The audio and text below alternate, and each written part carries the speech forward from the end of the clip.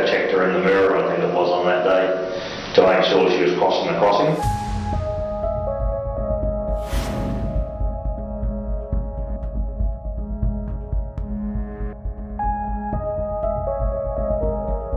She was just off the bank here in the reeds, just down only in shallow water. And what state was her body in? She was naked apart from a pair of underwear that was partially pulled down. She was decomposed, so identification was trouble.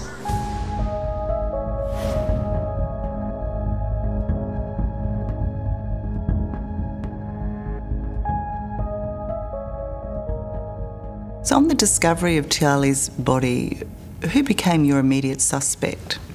Did we look at Thorburn's first? Yes, we did, but you know, there are a lot of other lines of inquiries, and it was a very difficult and long investigation. Who else did you look at? We canvassed then all sex offenders in the area, and we had numerous people that we looked at. Hundreds? Well, there were 350 sex offenders alone that we looked at.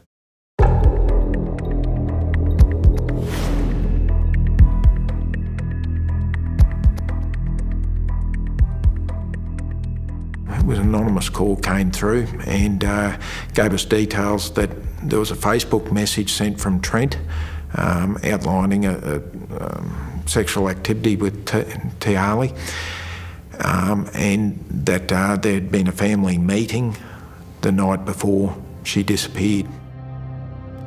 I'm in trouble and I don't know what to do.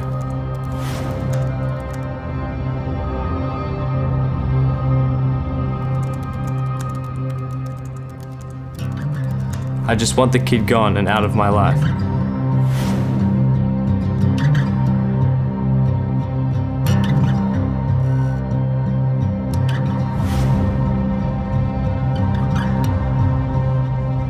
We have to stick to the same story about her going to school the next day and whatever.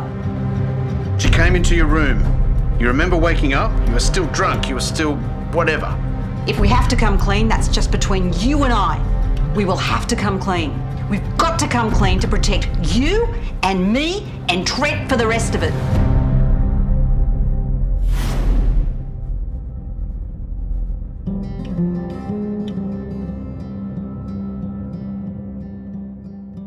Who turned? Julian and Josh, through their lawyer, decided that become Crown witnesses against Rick.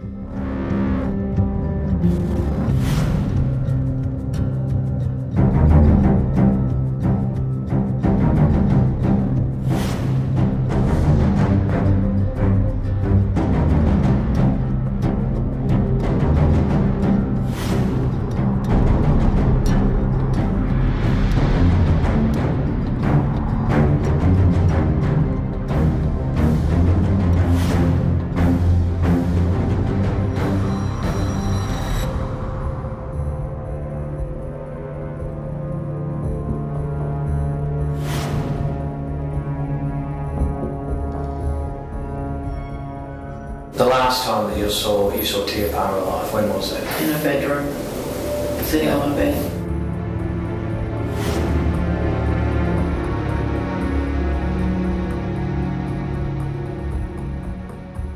Was there anyone else in the house? Nobody else in the house, no.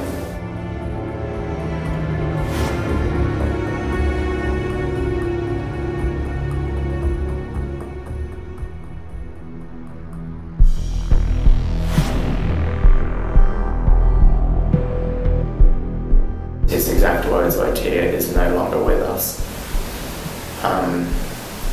And also he said,